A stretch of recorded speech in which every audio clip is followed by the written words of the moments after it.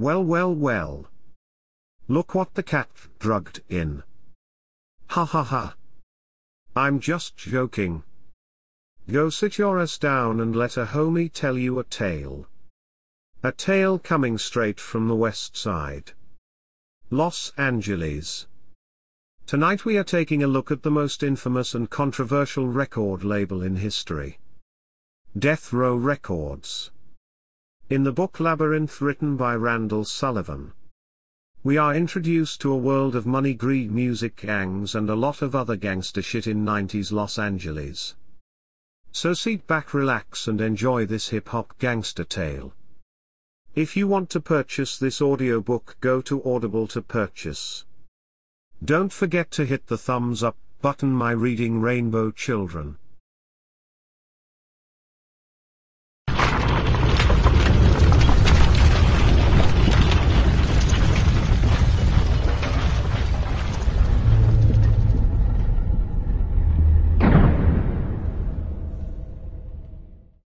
What's up, y'all? It's your boy Charles Arnaz World checking in. Listen, we checking out the book called Labyrinth by Randall Sullivan.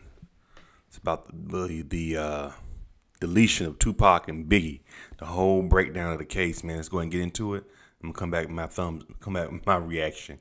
Hit that thumbs up button. Lower by illustrating editor Rick Barz's column with a drawing of Amir Muhammad being lynched by two white male reporters. The most predictable and audacious comments on the Mac Muhammad theory came from Suge Knight's latest attorney, Robin J. Yannis. This whole idea had come and gone a year ago, Yannis said, and was being recycled by the LAPD to cover their butts.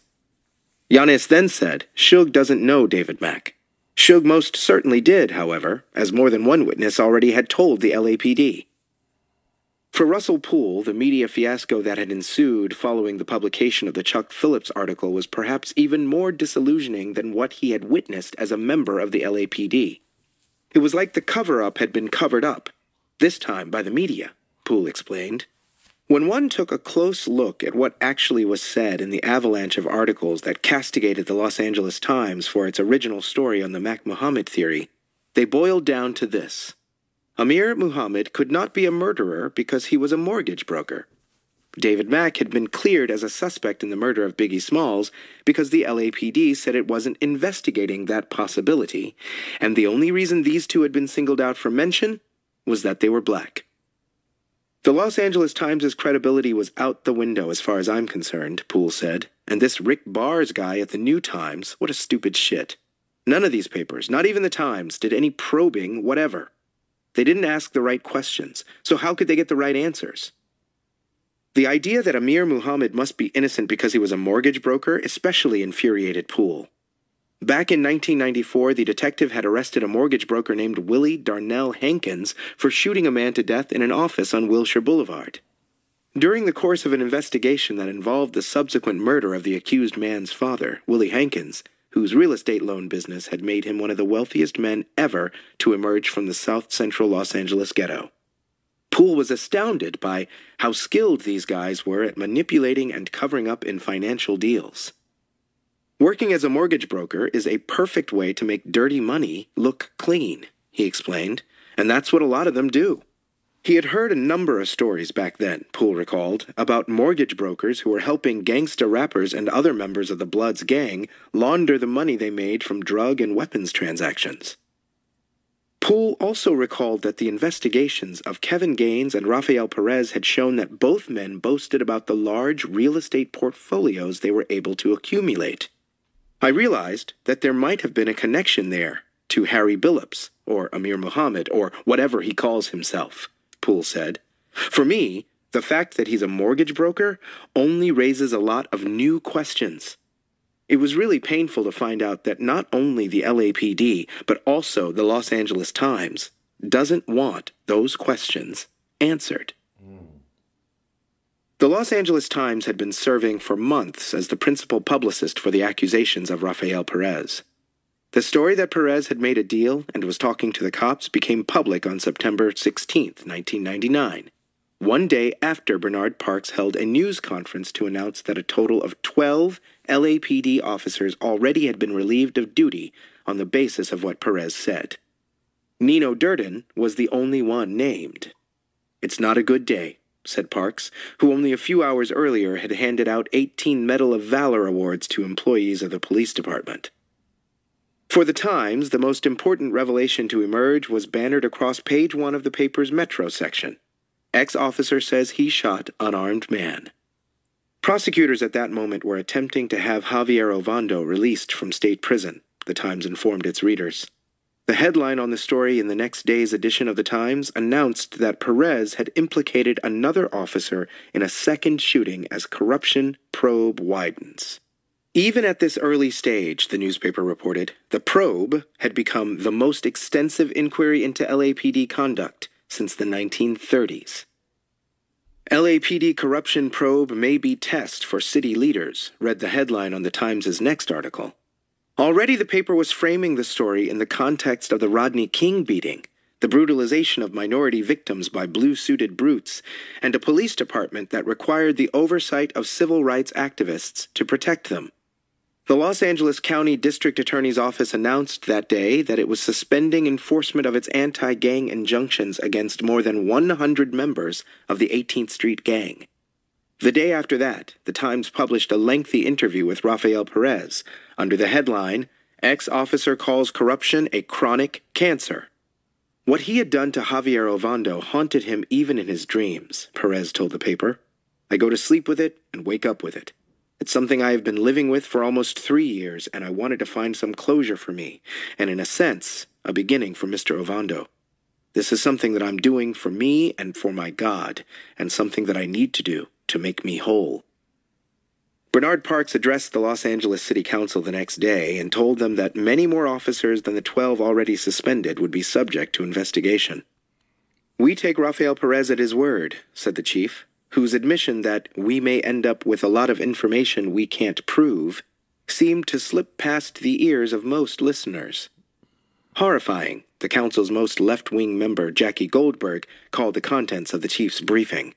"We're not going to put blinders onto these allegations," an anonymous official of the U.S. Justice Department advised the Times, which reminded readers that federal officials have been monitoring the LAPD for the last several years.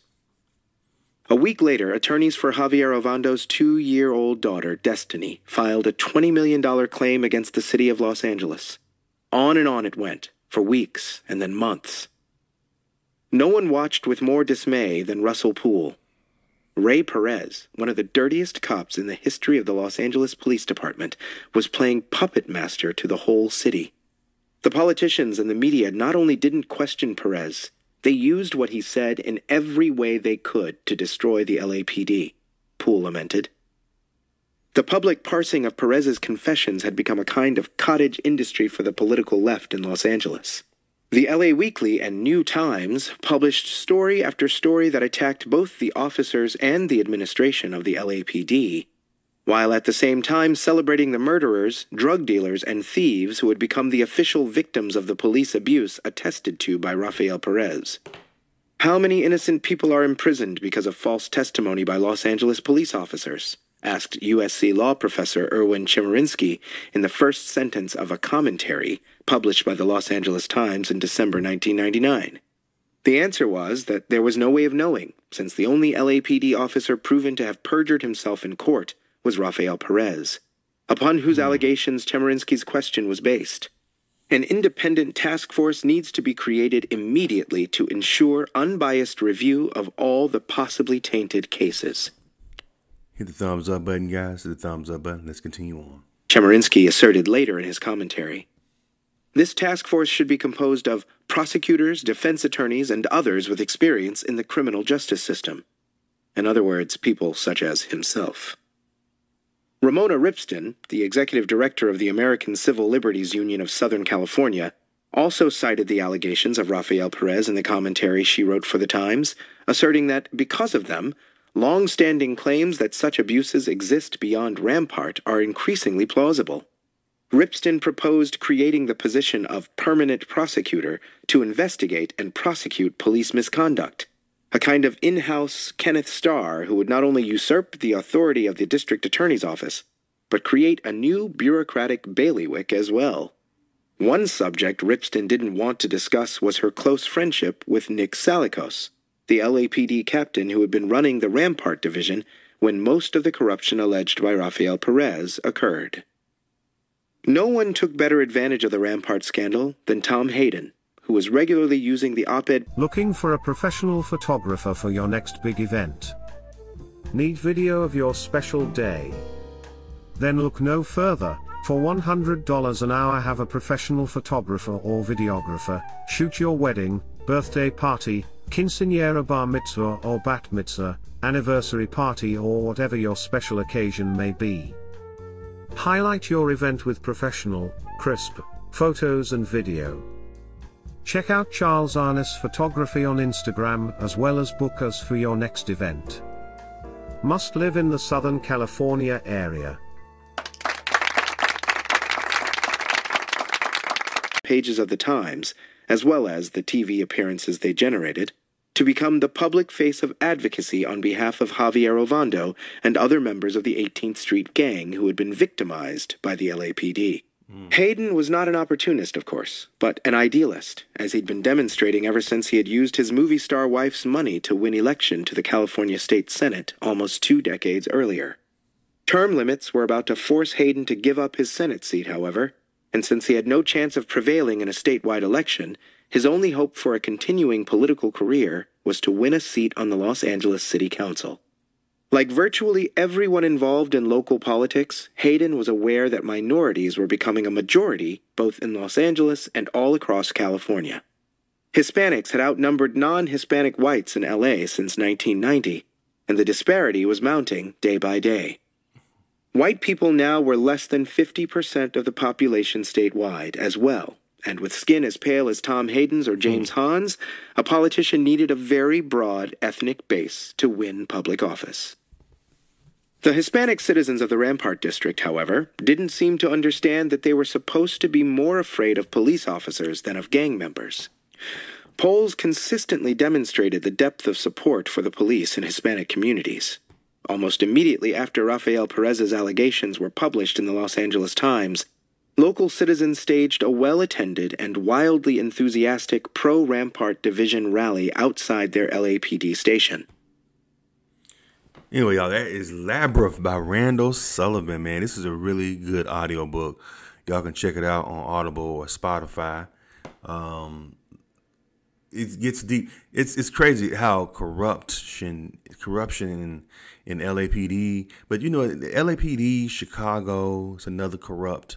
New York. A lot of times those big cities, Philadelphia, a lot of times big cities like that always have corruption involved. Then you got states like Florida, which used to really didn't be corrupt, but now it is, I guess, with Santos. I don't know, man. I think politics has always been tainted, corrupt all throughout history. That's what I always think about politics. But it's crazy how politics was used to kind of cover up the Biggie Smalls investigation. Interesting. Anyway, what do y'all think about this book, Labyrinth, man? Leave your comments and subscribe to Charles in Israel. Hit that thumbs up button. Appreciate it. For more of these fascinating stories and true crimes, subscribe to Charles Arness World. Thanks for watching.